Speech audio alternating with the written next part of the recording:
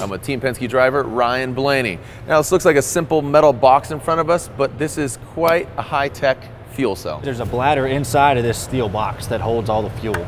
All this is based off military technology. So we have custom fitted hoses. That's different for every race car. That's a big thing, is to make sure we don't leak any fuel. The pickup is on the right side. When we're in the corners, all the fuel goes to the right side, so we have to be able to pick up that fuel. We don't have a fuel gauge, so we don't know if we're getting close on fuel. We have an engineer on our pit box that actually calculates the fuel mileage of our race car, and they gather all that information from practice and everything like that. It's just really a calculated guess, but they usually hit it spot on. Sometimes you run a little short if you gamble, but that'll make us go into fuel conservation mode. The tank holds about 22 gallons. Yeah, that's pretty much a full overview of one of our fuel tanks.